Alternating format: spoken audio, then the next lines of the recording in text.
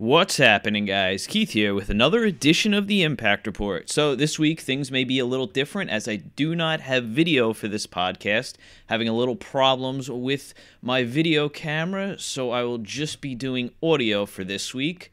So this week we didn't have any crazy news, but it was a huge week for the Draw, aka Sami Callihan. He was on Talk is Jericho. So this was an interesting interview. It was super intense. He stayed in character for basically the whole interview. Kind of hard to know what was kayfabe, what was shoot, and that's kind of what makes this whole angle so great. He basically goes on and talks about, the backlash he's received from fans and other pro wrestlers, how real-life injuries and accidents have been turned into angles in the past, and why this is being treated so differently. I had spoke a couple weeks back when I talked about the bat incident, and, he kind of said the same thing that I said. At the end of the day, it's entertainment, and the show must go on. He goes on to talk about Ohio is for Killers, OVE, his time in WWE, being a booker or promoter, and how he's been running shows, how he was the most booked man at WrestleCon last year.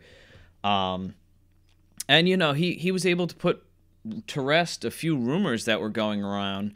The first being his whole thing with New Japan and the kissing gimmick, and how people said that that's the reason why he was told not to do it anymore, which he said was untrue. And then he put to rest one of the bigger rumors we've heard recently, in that Impact is having a tough time paying their workers, and they're getting paid late and things like that. And he said, no, that's not true. I just got a paycheck from them, and it was big. So, that him going on about being the most booked guy and how he's getting paid for all this. So, but like I said, this was really an intense interview, and if you guys haven't checked it out already, I would do so. It's available all over. We also learned that this week, Taiji Ishimori has confirmed on his Instagram account that he had given his resignation to Pro Wrestling Noah. He reportedly said if he didn't take a big step now, he'll regret it forever.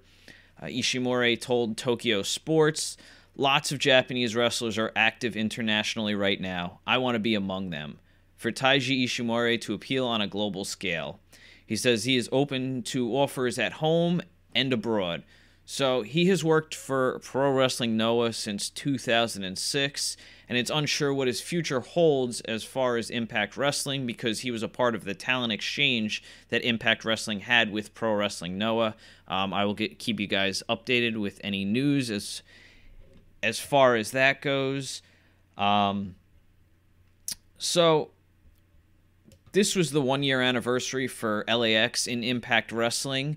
WrestleZone sat down with Santana, and he kind of talked about how they became a part of Impact Wrestling, the influence that Conan and Homicide had on them, the treatment of Hispanic wrestlers in the wrestling world, the Barbed Wire Massacre match, and of course his thoughts on the bat incident, amongst other things. You guys can head over to WrestleZone.com to read that full interview.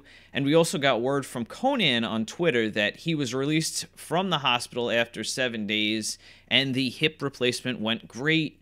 He said that he is going to be on antibiotics for 9 weeks, and if it is not successful, that he may have to go in for another surgery. So we hope Conan has a speedy recovery. So this past week's Impact drew 350,000 viewers and ranked 119 on Cable's Top 150. If you guys haven't checked out my review already, it is on the page. I want to give a shout out to everybody that has come to the page and watched it, as the numbers were very high. Thanks to all the people that have subscribed to the page. It's great. And once we hit that 200 subscriber mark, I will be doing a giveaway of a suicide autographed picture. So once that happens, I will upload a video of that. So Yeah, not much else. This is pretty much it. We had Sami Callihan on the Impact Wrestling teleconference. So they did something a little different this week as they streamed it on Facebook and were taking questions from people on Facebook, which was great because, they might as well capitalize on this as Impact has been getting a whole lot of buzz around the whole Sami Callihan incident. So I watched this, or I should say listened to this teleconference maybe 2 days ago, and as I was looking for it on the Facebook page, I was just kind of scrolling to see what was going on, and I just don't understand why people must invade Impact Wrestling's page on here, Twitter, wherever. I know they were trying to do it on Twitch, but just constantly bashing the product. I mean, this past week, Taya had taken to Twitter to talk about all the body shaming and hateful things that people were saying about her in this past week's Impact, and they were doing the same thing on the Facebook page. I don't understand why people go out of their way to do this. I mean, if you don't like the product, just don't pay attention to it. I mean, I'm a person that likes all things professional wrestling. I review WWE, as you guys know, Impact Wrestling. I'll watch New Japan, Ring of Honor. I'm going to House of Hardcore next week. I mean, I just love pro wrestling, so I don't understand the hate for it.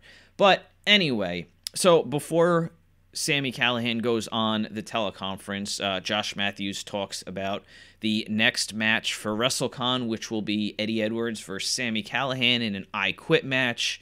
And as soon as Sami came on, he was irate about this, that he had to hear about his match at WrestleCon on a teleconference. He couldn't even get a text or a call about it.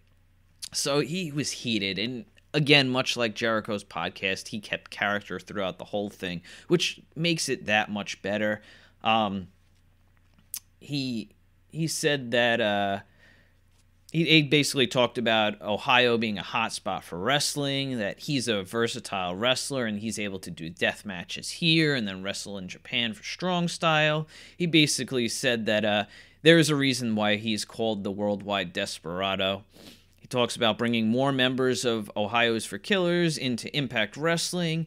The two names that he brought up was his girlfriend Jessica Havoc and Zachary Wentz. Now, I think bringing Jessica in would be a good idea, but I really think Impact should go after Zachary Wentz and even his girlfriend Kimberly, who was recently released by WWE. She was very underutilized in the company, and I feel like she could bring a good amount to the Knockouts division. But Zachary, I mean, you can team him with Desmond Xavier as they team all over the place. Definitely a great addition to the tag team division, and both of them can be utilized in the X division. I could see them putting on fantastic matches with either the Cult of Lee, LAX, even if they decide to go the OVE route. It could definitely make things interesting. He also talks about bringing more Impact Wrestling talent into Lucha Underground. He talks about the difference between the Sami Callihan and Jeremiah Crane character, and he hopes to see a rise in intergender wrestling. But he basically finishes the teleconference by saying that his goal by the end of the year is take control of Impact Wrestling, and then he reiterates that OVE is there to take over everything. Basically, anything that I didn't mention here was talked about on the Jericho interview as well. Both definitely interviews to check out, just because it adds that realism to pro wrestling. It's definitely something that we haven't gotten in a long time. So after the teleconference happened, I believe Sami had posted a video to Twitter or wherever he posted it, but we learned that it will not be Sami Callihan showing up at WrestleCon, but Jeremiah Crane. So this was definitely the right move, and it makes the most sense, as this will be advertised as Jeremiah Crane versus Eddie Edwards, and then I'm sure we will get that payoff match between Sami Callihan and Eddie Edwards in Impact Wrestling. I don't know what else they're going to do, considering this is going to be an I Quit match, but I'm definitely looking forward to it. And great news for the Impact vs. Lucha Underground event, as it is the second in gross reserve ticket sales behind the sold-out WrestleCon Super Show.